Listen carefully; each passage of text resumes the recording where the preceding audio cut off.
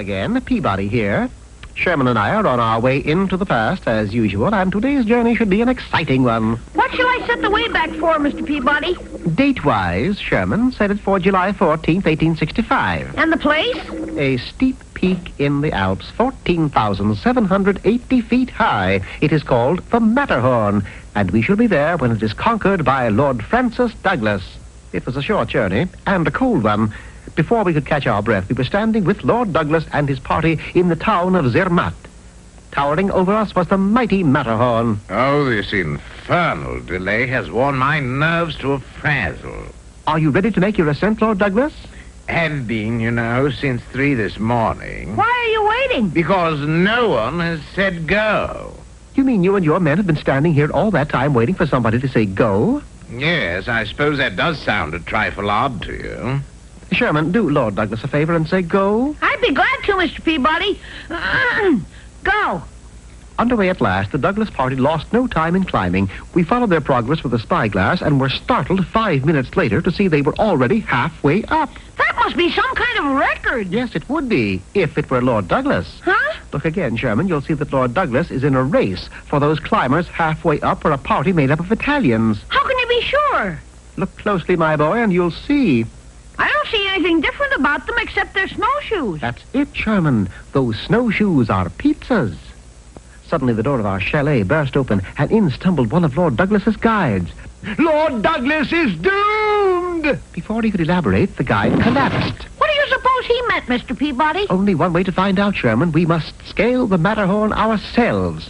Well, the climb was a simple one for Sherman and me, due to the fact that we lived in my penthouse apartment, you know. And for exercise, we would scorn the use of the elevator every so often and use the stairs.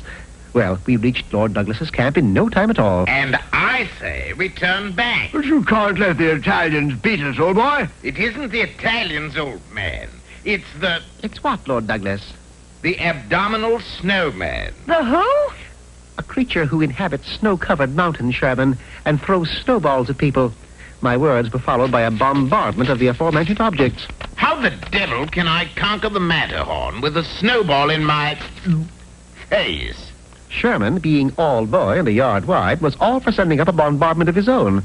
I had other ideas, though, and set the party to constructing 3 snowmen of our own. This sure is fun, Mr. Peabody. And a half hour later, we were rid of the abdominal snowman and free to resume the climb, for under my direction, we had erected a bridge game consisting of 3 snowmen, a table, a pack of cards, and 4 chairs.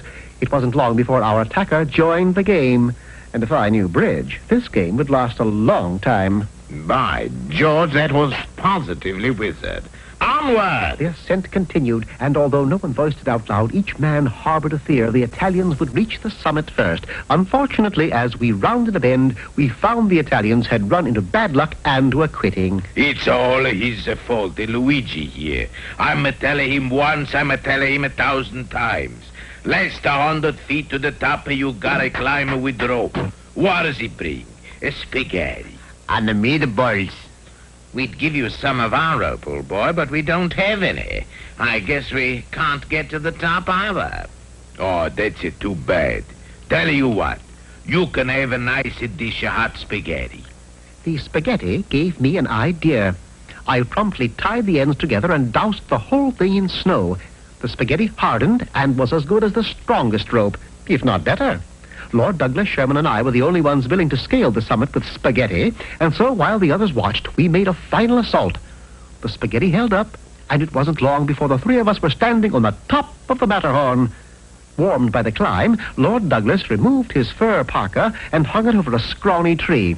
I'll give you 3 guesses, Sherman, as to what type of tree that is. Pine? No. Oak? No. I give up, Mr. Peabody. What kind of tree is it? My boy, that is a Douglas fir.